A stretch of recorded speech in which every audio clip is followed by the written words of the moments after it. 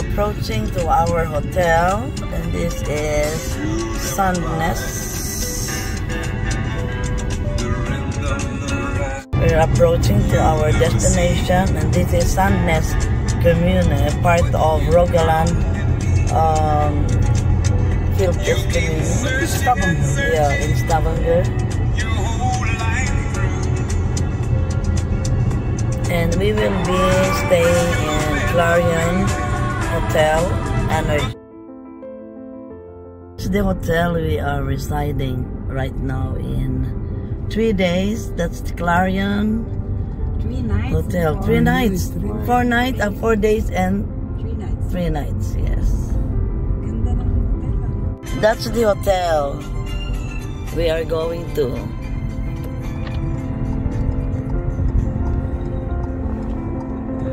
Take to the left. Now we are here in the hotel, Clarion Hotel Energy. So we just arrived now. Yeah, this is the room. We just arrived right now. And well, it is just fine for us. Well, overlooking the sea.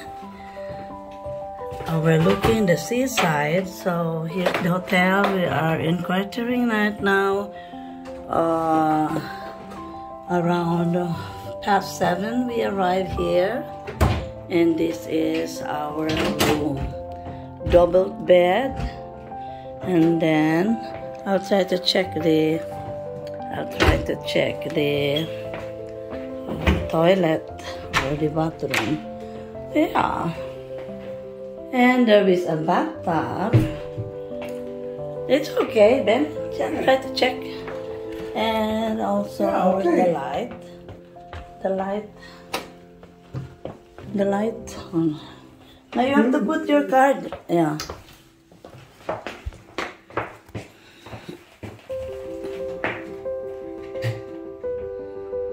Yeah. Okay. Clean and neat and cozy. Clean bathroom and the toilet. There is a bathtub right here and a cozy one. And we have a small fridge, and then we have the cabinet right here, and then the safe. So it's nice. So I am satisfied.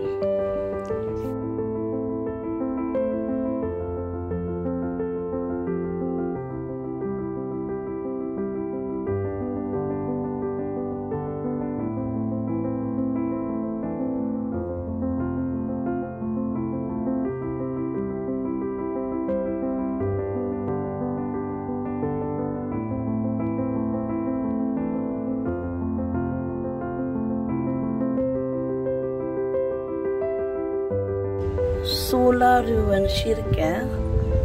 This is called as the Sola Ruin Church, and the stone church can be dated back to the early 11th century and was in use up to 1842. The year 1842. So it's a long time, and then it stood as open ruin until year 1871. And then the painter, Johann Benneter, bought the site and rebuilt the ruins into a dwelling and studio.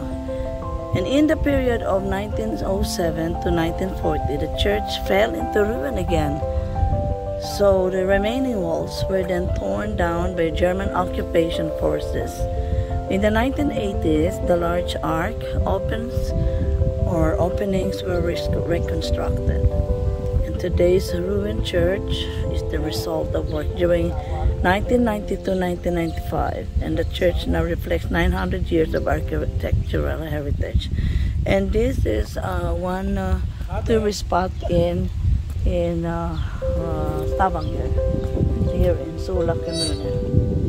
And then you can also see there is a monument. This is called Olav, or it has been is that? Oh yeah, it has been given or from Lions Club Sula 50 years ago. So it's a gift. The stone from Astrid's sister, the sister of Kong Olav Tryggvason, and a gift or married with Erling Kjellson. So this stone, the two stones, so it means arbide, work, Truskap, or what is that, freedom, and then Astrid, sister to Kong Olav Tryggvason, married to Erling Kjellson. They are also doing this mass service here, I think, because I can see the chairs down there, and this really an old church, and the view is overlooking the North Sea.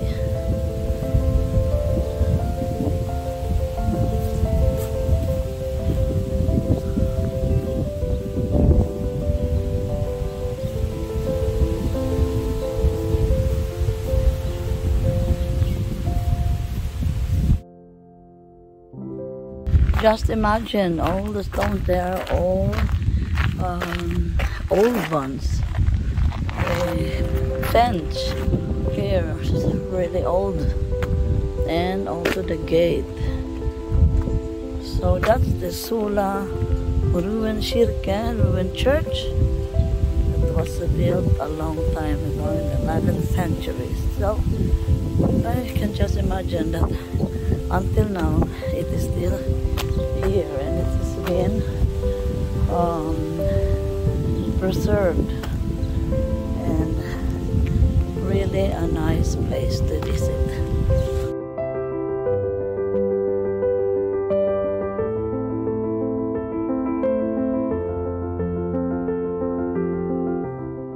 Well, we arrived here in Harstfjord. It's a rich for history here in Norway.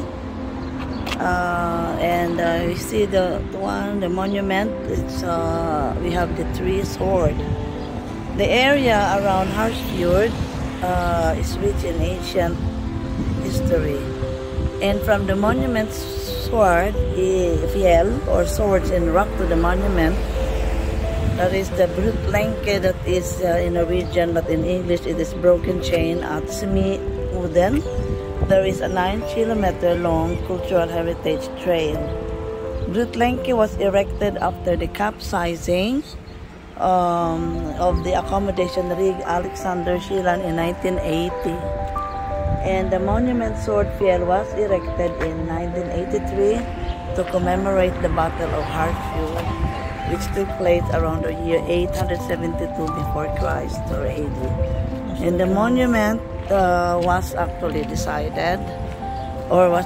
by the sculptor Fritz Ruud. It is modeled on 3 Viking swords found at different locations in Norway. So, guys, the one you can see it there now, the 3 swords, and the swords have been placed in the bedrock not to be used anymore to encourage people to live in peace.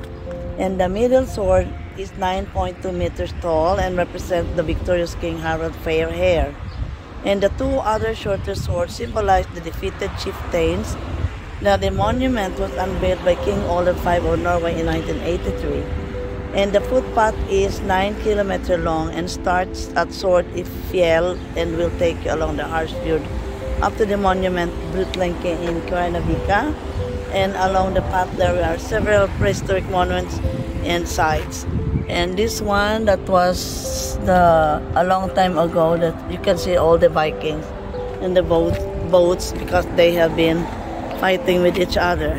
So actually this is historical place here in this what do you call this one? This place. We can see there are some people around here taking some bathings or swimming, and we can check it out here right now. You see, that's the sword, huh? Yeah. Yeah, and that's the sword. Yeah, and it's very difficult to take it out because it is a solid one, and wow, it's really stone, made of stone. Yeah. So, where are you? So, very nice place indeed. Yes.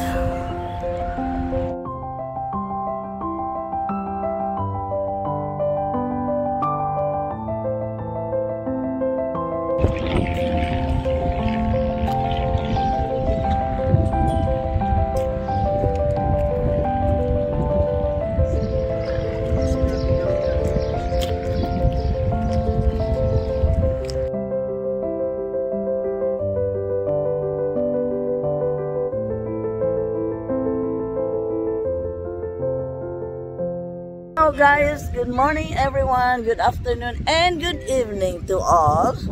Here is my comadre and compadre and my hubby, and we are in Spain. Sula, Spain. Sula, Spain. Capital city, Stavanger. Capital city is Stavanger. Yes. The neighboring.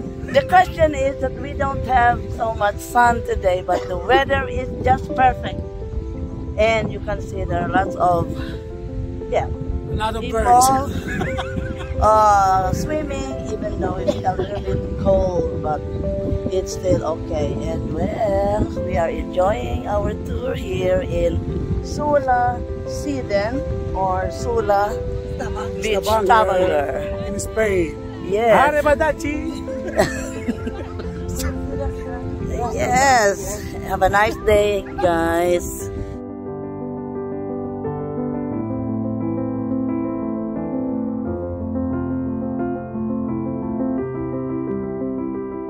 Got Corona, Corona Extra. Corona, and then you have your San Miguel beer, and I have the Sexy Cola, and you got water? Gin tonic. Gin tonic. Okay. Gin tonic. Without alcohol. Alcohol free.